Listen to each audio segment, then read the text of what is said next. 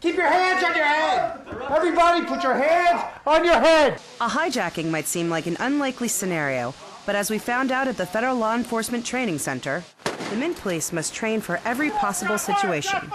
From arrest scenarios to hand-to-hand combat, to hostile traffic stops, and even flying armed, the Mint Police can do it all. Get your hands up! Get your hands up! Everybody's hands up! Do it now! Do it now! A 2-week intensive residential course required by the Mint for every Mint police officer every 4 years, it puts each class through its paces, from the basics through advanced law enforcement tactics. Pistol, holster, in the fashion in which you find it, slide to the rear and grab 3 magazines. Those folks that don't stay current, they go from 100% of their optimum capability at gunfight speed down into the 20-30 percentile. Just as vital as training is for Mint employees, it's even more so for the Mint Police to stay a fast-acting, responsive, and motivated force.